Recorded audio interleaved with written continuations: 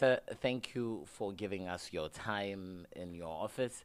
Let's begin with the concerns that ratings agencies had. Universally, government liabilities, as seen through guarantees given to SOEs, was something that ratings agencies were particularly keen to get worked out.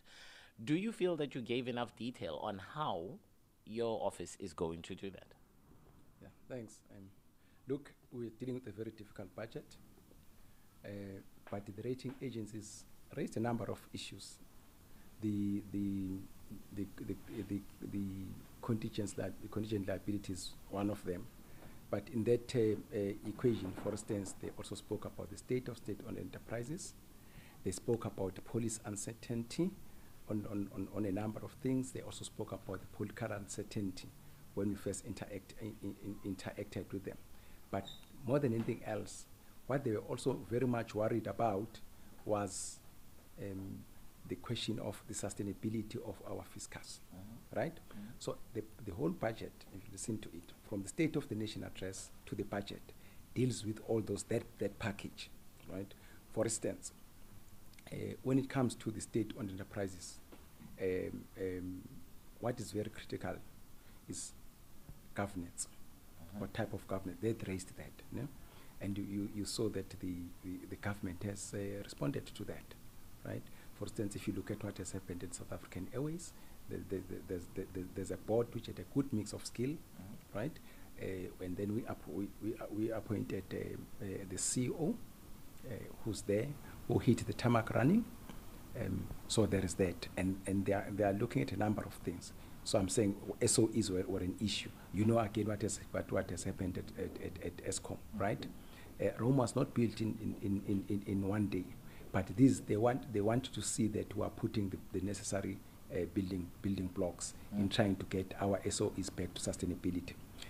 Having said that, our concern when we look at the budget, rating agencies, important as they are good, they are opinion makers, and a lot of people invest or disinvest based on what they are saying. But what was driving us is that what is good for the economy of this country. So the revenue and the expenditure mix that we came up with was precisely addressing that. Deputy Minister, before the former President Jacob Zuma made the announcement in December of free higher education for first-year students from poorer, disadvantaged families, if you will, there was no money allocated. So where did the 57 billion come from now? Did you have to rob Peter to pay Paul?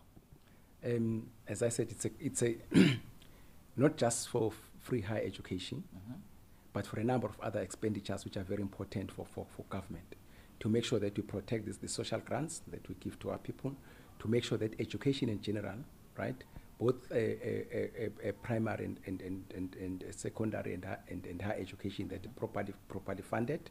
The question of health, that is also properly funded, to mention but a few. We needed to make sure that we have got money to do that. Where did that money come from? No. So to do that and include higher education there, we had to look at the budget. We had to reprioritize.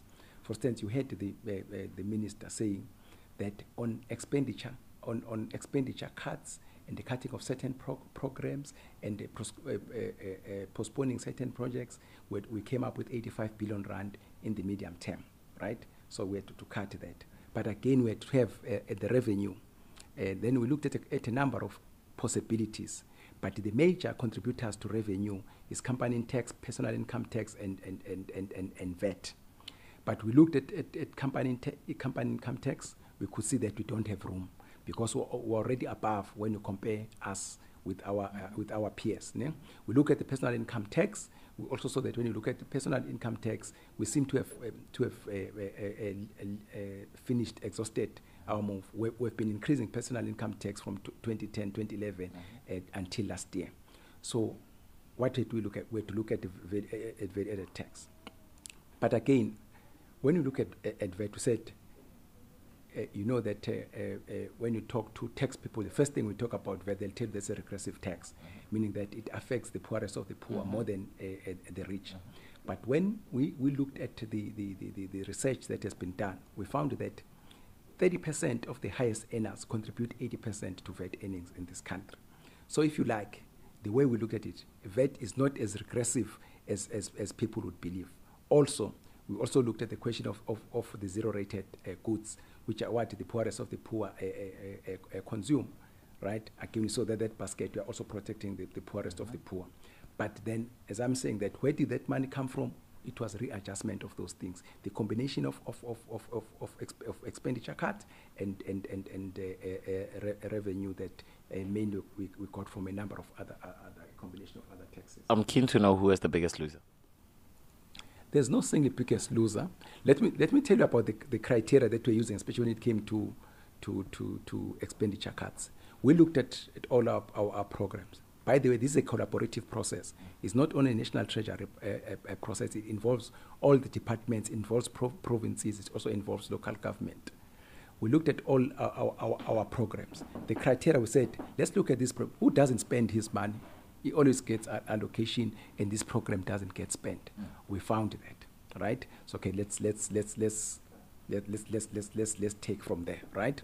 We also said what projects we can postpone, right, without a major impact on economic growth. We looked at that, and we found those programs, right?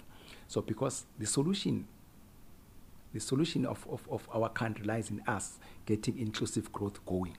So we also wanted to make sure that those projects and those programs which have got a bigger multiplier effect as far as economic growth is concerned are also protected.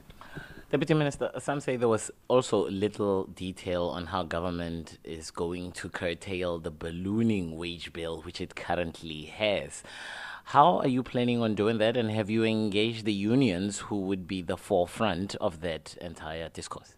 You would have heard the minister saying that we're in difficult times and calling on labor, business, and us government to make sure that we appreciate that. I wouldn't like to preempt the negotiations.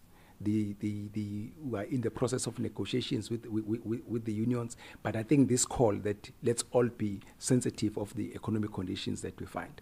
Let me tell you that we always look at this thing and say, what is the alternative if we didn't do these things? Let's say, for instance, you allow the debt to GDP to go haywire, right?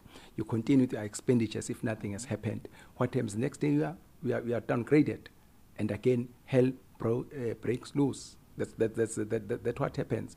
You'll be spending more on your debt. You may even find it difficult to even raise debt in the bond market. And again, what is the impact of that? A lot of people will be getting out of their jobs. A lot of companies will be closing. So you must always look at that. Budgeting and economics is about trade-offs. It's about choices that we make.